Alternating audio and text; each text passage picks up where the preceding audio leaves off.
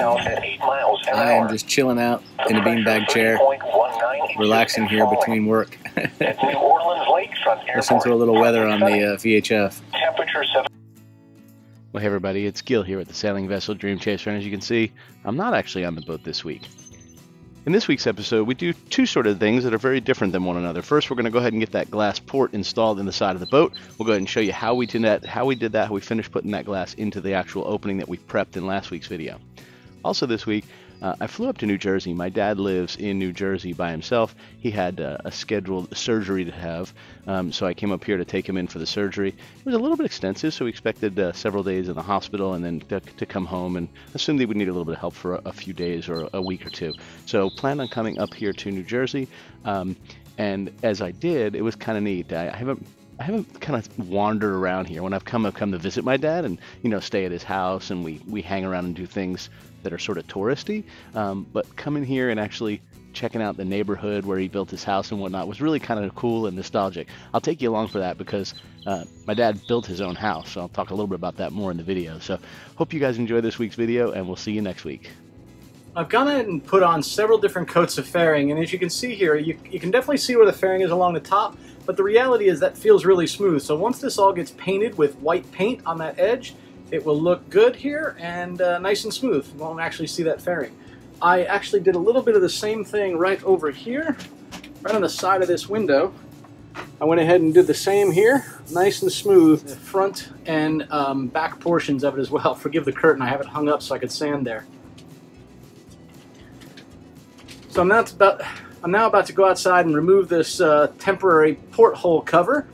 Wipe it all down with acetone, and we will be sealing it up with a little bit of 3M 4000. I like this 4000 for ports that are going to be exposed to the UV and still remain flexible. That's got a 350 horse on it. That thing must take off like a bat out of hell. So if you recall in last week's video, we finished going ahead and repairing the inside of the coach house wall. We put new marine grade plywood in there. We thickened epoxy and sealed it all up on the inside of this wall you're seeing here. And then we also went ahead and faired and sanded and prepared that surface on the inside for paint. And that was easier to do with the glass out of the opening. It allowed me to get a sander right in along that edge. And now what we're going to do is we want to go ahead and install the actual glass. So a couple things we need to do to prepare. The first thing we need to do is remove this temporary cover that's on here. And I used, this is kind of like radiant barrier for a home. It's like bubble wrap sandwiched between two layers of aluminum foil. And I put it up against the boat here with an aluminum tape used for like HVAC ducts. The good news about that is it kept the water and the weather out. And now that it's off of here, I'm going to start cleaning up and preparing that surface. So upon closer inspection, I noticed that when I did my epoxy on the backside, there were a couple spots where the epoxy just ran between the inner surface that I attached to and a little bit below. And I wanted to get this surface where the glass would bed right up against fairly smooth. So you can kind of see I'm kind of doing this along the inside of the frame, along the exterior of the frame, the seating area, and then just cleaning up any other areas that didn't appear to be fairly smooth. It doesn't have to be perfect. Quite frankly, I'm going to have my 3M sealant in here. I'll talk more about in a minute, but I still wanted to get the surface ready to go for that particular glass being inserted. And then anytime you're going to bed something or fiberglass something or epoxy something, you always want to make sure that the surface is prepared and clean and there's no oils or anything on the surface that would prevent the adhesion of whatever it is you're working on.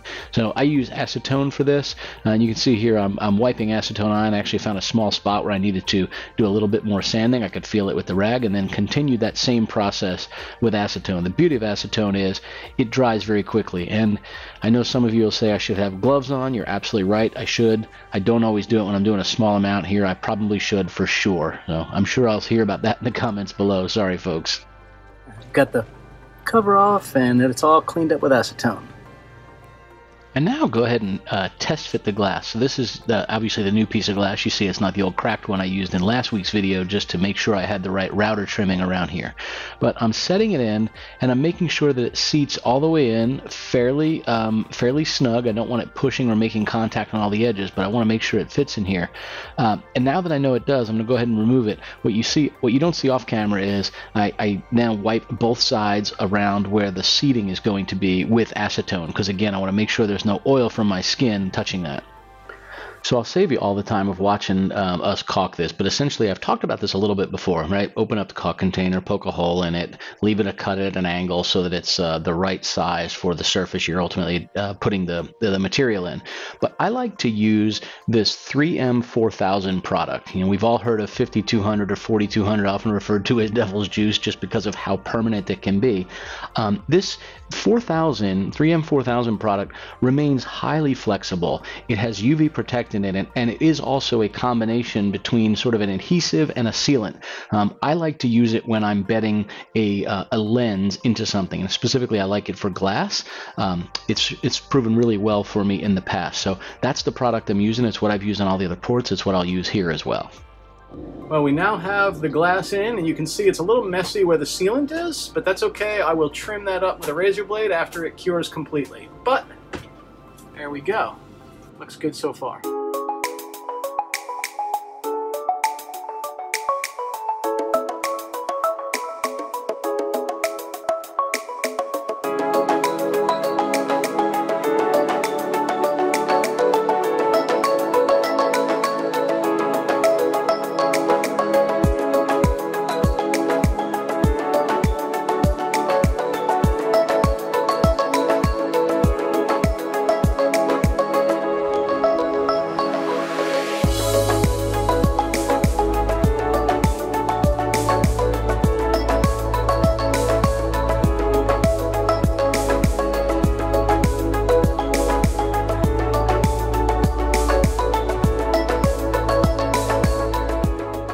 This week, my dad actually had to go in for some fairly serious surgery, and I came up to New Jersey to spend some time while he was in the hospital, and then take care of him at home after that.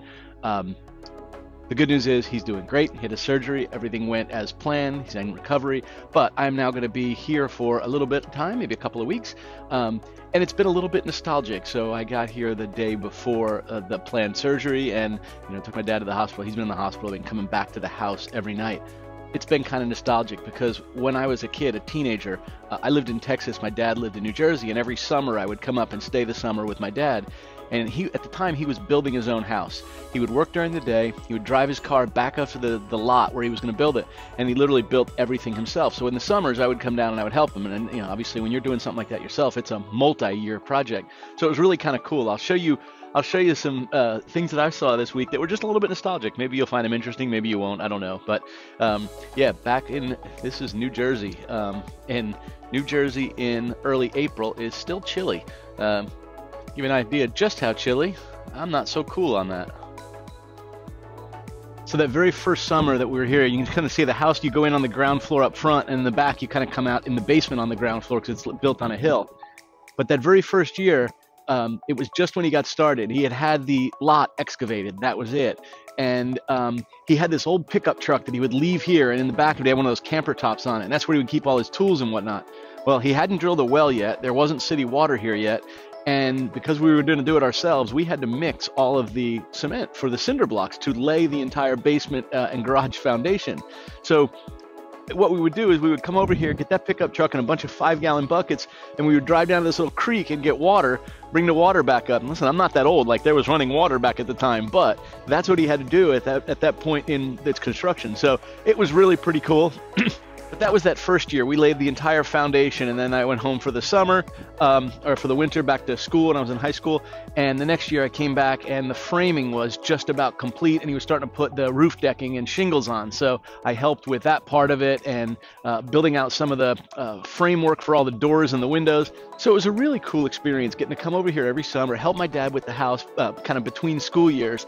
And maybe that's part of the reason why I have some of the confidence to do some of the do-it-yourself stuff that I do. I always joke around that I have more confidence than skill, but you know, those kind of experiences when you sort of see somebody close to you that says, if I want to do it, I can. And he built this entire house himself. I think there was a couple of small things he had a contractor come in for. One might have been the electrical certification, and I think the other might have been when they installed the heating system, because it had to have an underground tank, you know, for heating oil. So I think those were some of the things he hired out, but everything else he did himself, which is really pretty cool. Let me show you that little creek. It's kind of neat. It's just about 5 or 6 blocks down. I'll show you what it looks like. So this is the creek we used to come fill up that water, and it's about 8 or 10 blocks from my dad's house. We'd take the pickup truck, we'd drive over here, I'd take 5-gallon buckets, I'd scoop up the water, put it right in the back of the pickup, and then I'd sort of creep on back to his house in hopes to not spill too much of it, so there was still plenty of it to mix up all the cement. But it was really, it's kind of a neat little experience. And I grew up that when I was a kid, the house we lived in here in New Jersey, we had a little creek like this that ran kind of right behind our house, not this big, much smaller. You know, it was probably a drainage ditch now as an adult. I think back to it, but man, we would play in that thing so much. We'd build little boats in the garage, little wooden boats out of pieces of scrap wood that we had laying around. And you know, me and my friends would go all the way up the end of the road where we could get into the creek, and we'd put these little things down, and we'd let them race in the little rapids of the creek the whole way down, and just had a blast. And as we got a little older, maybe 10 years old, we got brave, and we would follow them all the way through the round cement drainage ditches that would go under the road. So you know, the boats would be floating down through there, and we'd be running behind them in this nasty, swampy water. I can't believe I didn't have dysentery or something as a kid. But it's been a cool experience kind of coming back here and seeing some of this too. I'm down here at the Jersey Shore. So the old MTV show, the Jersey Shore, was filmed right here at Seaside Heights. But this is where, as a kid, we used to come all the time. This place right behind me, Lucky Leo's, was frankly a staple. And if we came to the beach, we were going to go play skee ball up there and see if we could win some little trinkety prizes. It's dark, it's nighttime, it's cold out, so there's nothing really going on, but it's still, nonetheless, cool as hell to, you know, just sort of come out here where, hell, I was hanging out here a lot as a kid. And even offshore, I could see fishing boats out there. There's probably a lot of noise from the wind. It's windy as can be today.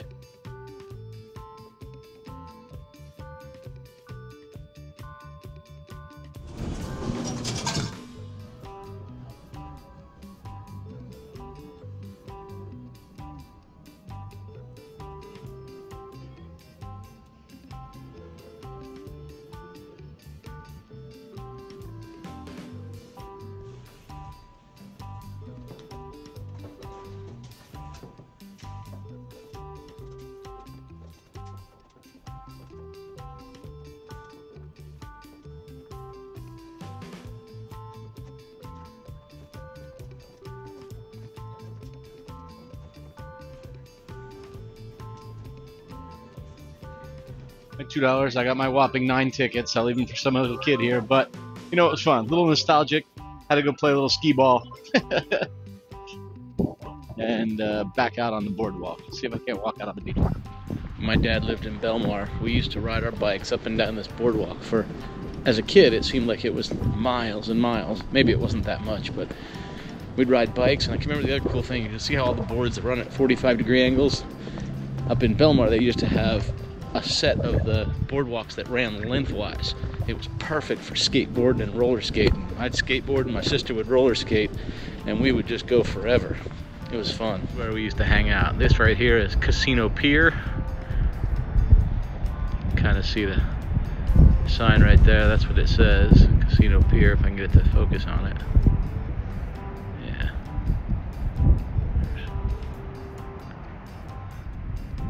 The Jersey Shore, like, it looks pretty anticlimactic right now, but man, did we spend a lot of time out here. And what's wild is right now they put all these dunes out here, I guess after Sandy. They used to just cut right off of the boardwalk down onto the beach. I can remember as a kid playing underneath the boardwalks all the time, building sandcastles and everything else in there. But you can tell these are recently planted. You can see the little rows of dune grass or whatever it is.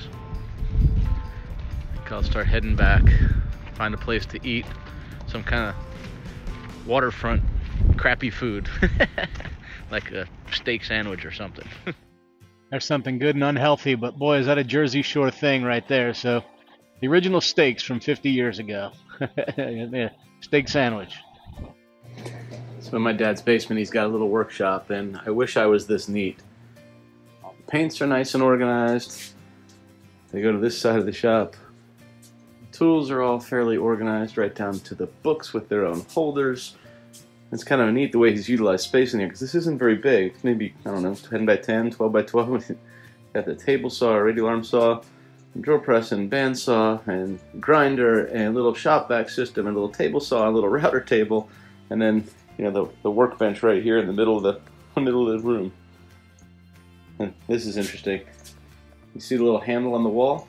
So when you're cutting something really large, you just open that up, and it opens up a groove all the way into the other room, so you can lay a 8 or 10 foot board down there. Looks like he's been building bird feeders. Pretty cool.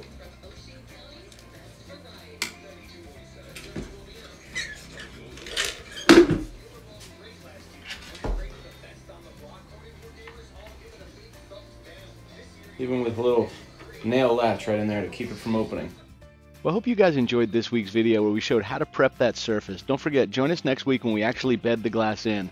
Also, thanks for coming along on a little bit of a nostalgic ride for me as I traveled off the boat to come up to New Jersey where I grew up.